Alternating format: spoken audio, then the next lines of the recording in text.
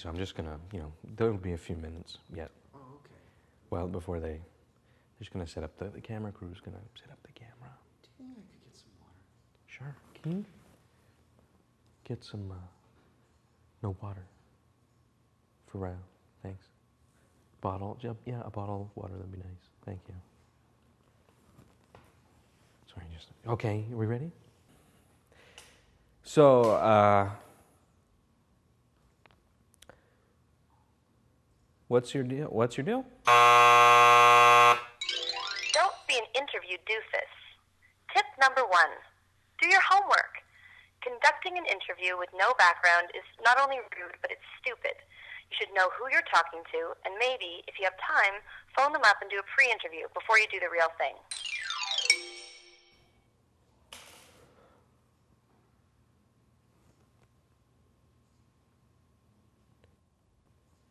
Okay, so, Ryo, you are the 1,734th most handsome man in Toronto.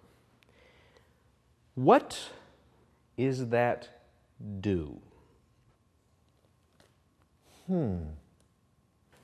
When? If it? When you go, what does it feel like for it to go?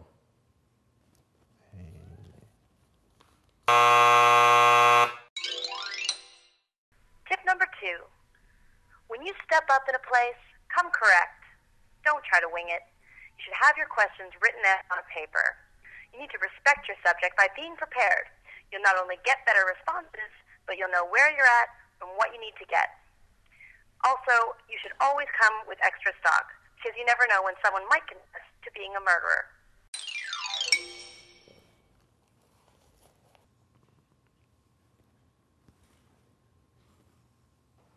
Okay, so, moving on. Tell me, Ryo, is it fun to be handsome? Yes.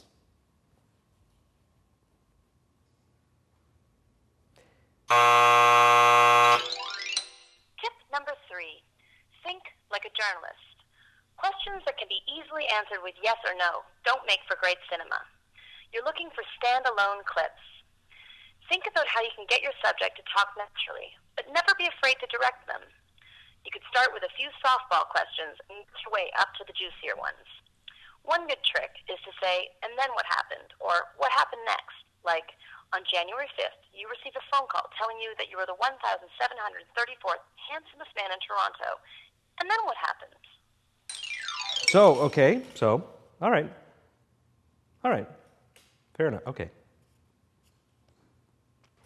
I'm gonna try it again, I guess. Try it again. I definitely know who you are. It's nice to feel respected. I wrote my questions down. I've got them on paper.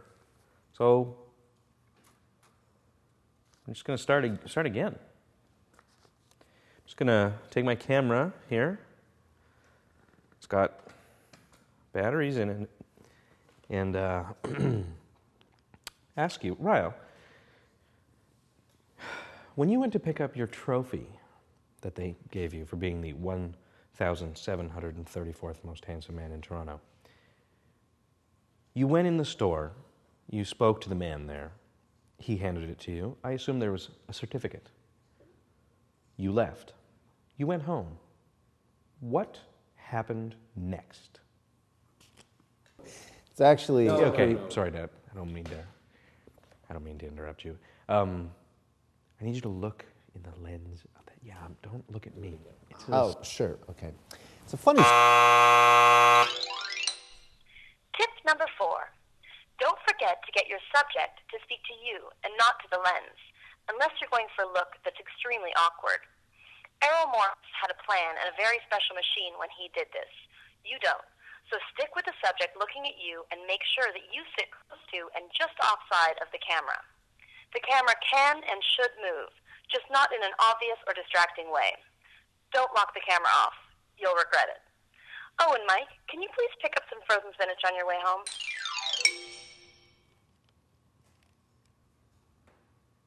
Yes.